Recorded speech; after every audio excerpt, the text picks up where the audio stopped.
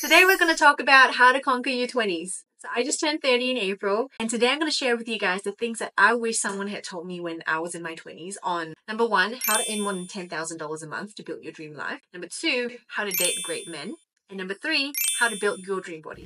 Hello my lovelies, I'm Laura and welcome back to the channel where I share my stories about how I glowed up to attract my dream relationship and live my dream life. So there are a lot of videos out there on how to glow up, how to be seductive, how to earn an online income and live your best life. But expectations versus reality, they're sometimes not the same, aren't they? So I watched all of those videos, and going through it in my 20s myself, trying to figure it out, I find it was completely different from the stories that people had shared with me. They didn't talk about the frustrations, they didn't talk about all the emotions, they didn't talk about the confusion. So those are some of the things that I want to share with you guys today, because going through life as a normal human being is rough. And if anyone could have given me some sort of guide and some sort of roadmap, these are all of the pieces of advice that I would have given to my younger self.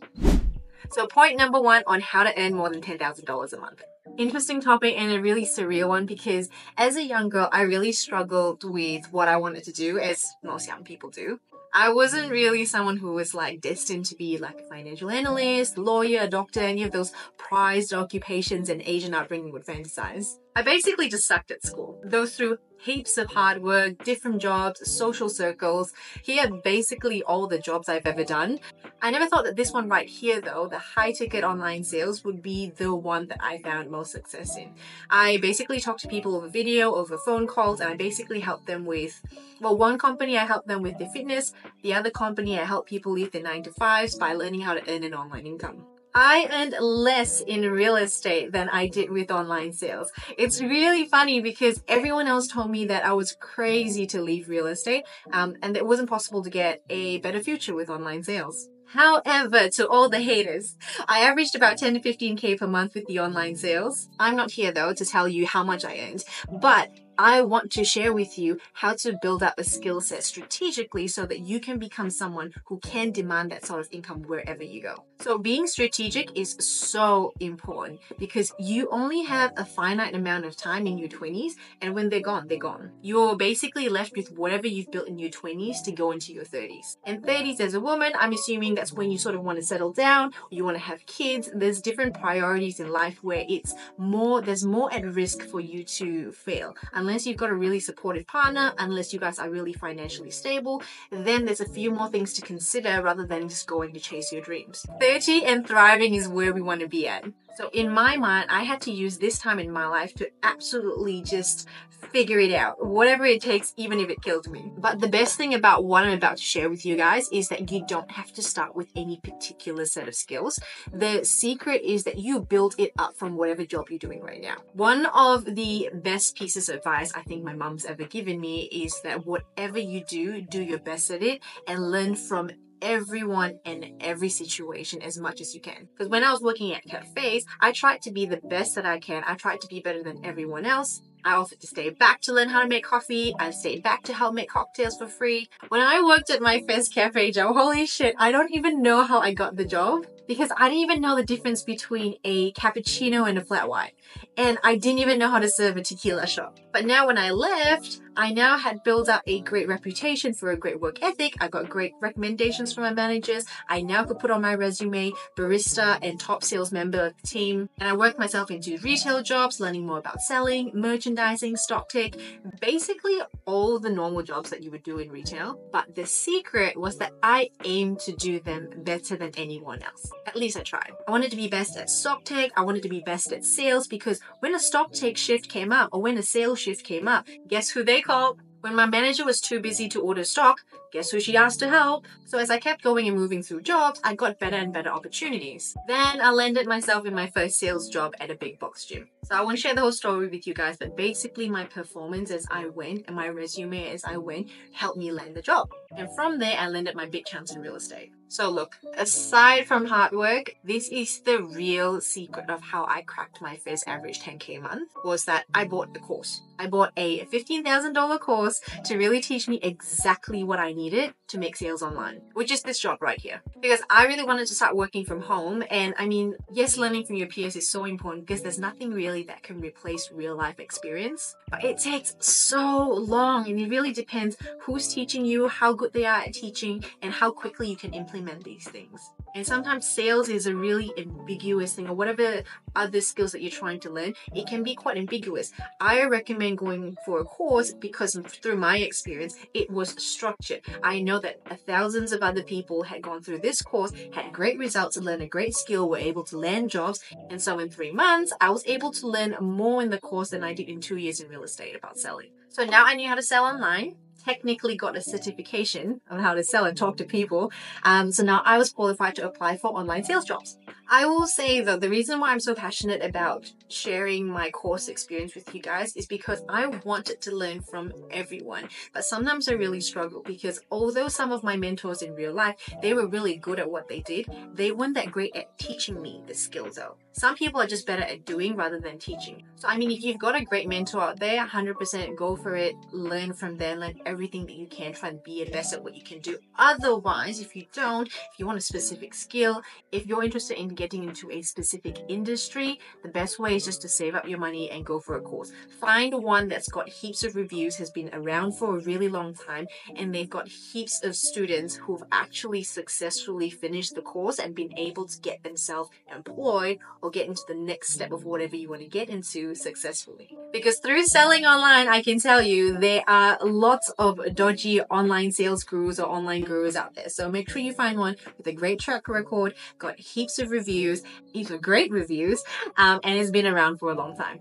Something to remember though, when you're trying to level yourself up and go above and beyond, there's going to be a lot of people who are going to try to say to you that this is not worth it. They're going to start telling you to just chill. Why are you stressing? Oh my God, that's a lot of money to spend on a course. No, it's not called spending. It's called investing in yourself. You are investing in a skill that will provide more opportunity for you to earn even more. Now looking back, I would obviously tell myself don't listen to the haters, but back then it was really hard because I didn't have proof of concept that this would work yet.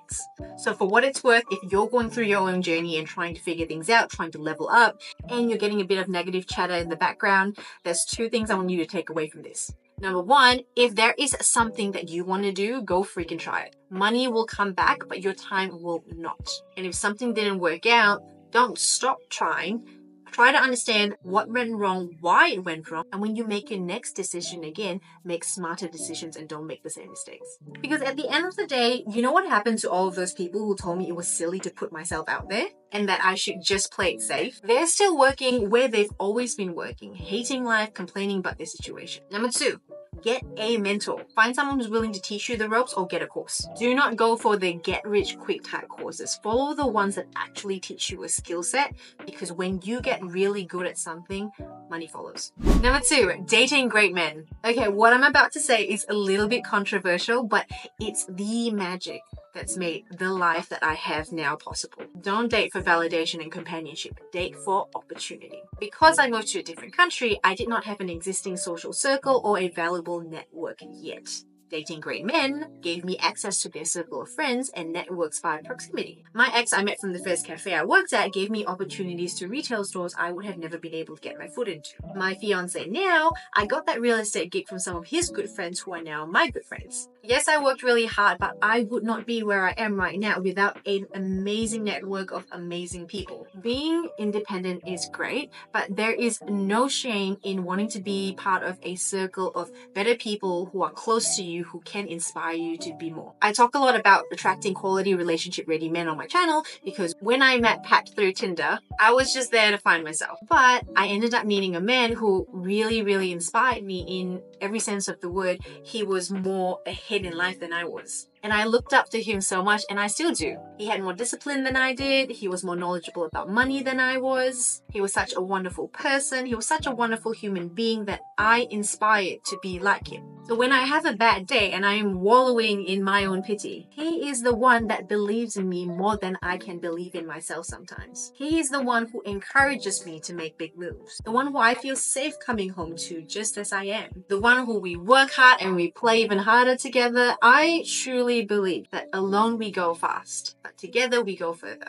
The energy and support I have in my life right now is the type that I've only dreamed of as a young girl. And I wish that for every young lady out there who is busting her ass, giving it her all, girl, if you think you can go far alone, you will go so much further when you have the support to heal, to feel safe, and to know that you're not in it alone. I know there are a lot of people out there preaching the single life, and I'm all for that. You have to learn how to be independent and happy on your own feet first. However, you do not have to be fully healed and the ultimate version of yourself to be in a good relationship. It's really difficult for a woman to fully step into her feminine and unlock all her grace, creativity, beauty if she's still got to do everything herself. We'll talk about how to know if he's the right one in another video. Maybe we could make that the next video.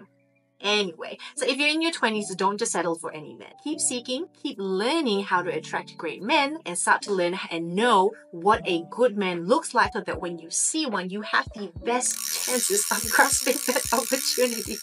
Because boy, when I was in a toxic relationship, it was so much harder to move forward in life, or at all.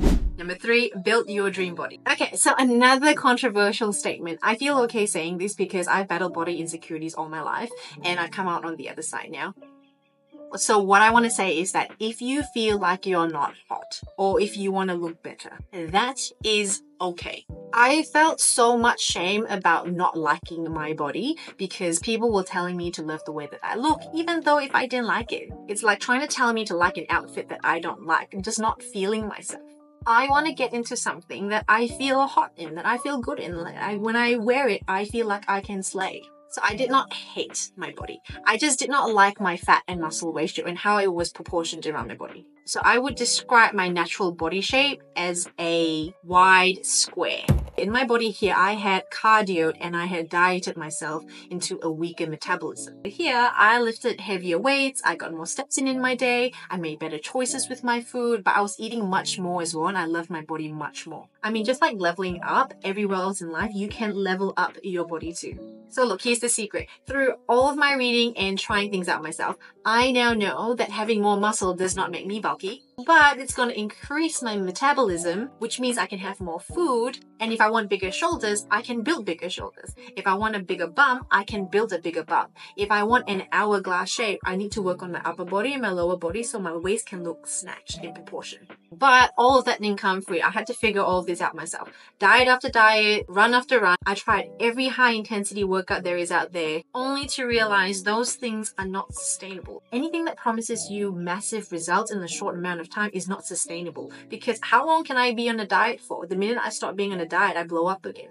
The minute I stop running, I blow up again. So how is that sustainable? So a crash course on what I will teach myself. 3 things. Number 1, activity. Walk 6,000 to 8,000 steps per day. Learn how to build muscle because that's the stuff that increases your metabolism long term. Number 2, focus on protein intake. That's the stuff that keeps you fuller for longer. And number 3, read and learn about how to find other ways of coping with stress aside from eating. I think 1 and 2 are pretty self-explanatory, but number 3, I once told a friend like, oh, you know, I'm a little bit fluffy because I've got an eating problem. I eat when I'm happy, I eat when I'm sad, I eat when I'm stressed. And she just genuinely said, like, Laura, I don't think you've got an eating problem. Maybe you have a stress problem of how you cope with stress. Since then, I've just been more aware and have learned more ways of coping with stress aside from just binge eating or just like eating my emotions away. It's not that I don't stress or sad eat anymore, that would be a lie, but I found alternative ways, and that's not the only way that I cope with stress now. So I do it much less. And whenever I need to get snatched for an event or whatever it might be, I can do that, or I could not do that. I'm just pretty happy with my baseline at the moment. So I hope you guys have enjoyed this more chill out session where I just share my honest life experiences with you guys. If you guys did, make sure to let me know in the comments. Otherwise, next video we're going to talk about how to actually know if he's the wrong guy. Shout out to Kathy Nguyen 1843. She left a comment in one of my previous videos about how I almost married the wrong man. She left the video and I'm really happy to hear that, but she wanted a little bit more of a step-by-step approach on how to know if he's actually not the one. Because sometimes when you're in a relationship, someone's not all bad that you can leave immediately. They've got good in them, they've got bad in them, but you're like, you've got this gut feeling where I don't know if he's the one, if we should continue the relationship. It's been X amount of years. Should I start over? It sucks to be single. single, all of those things. I mean, I definitely been through that. I almost married the wrong guy. So if you're keen, make sure you subscribe to know when that comes out. I'll see you guys there.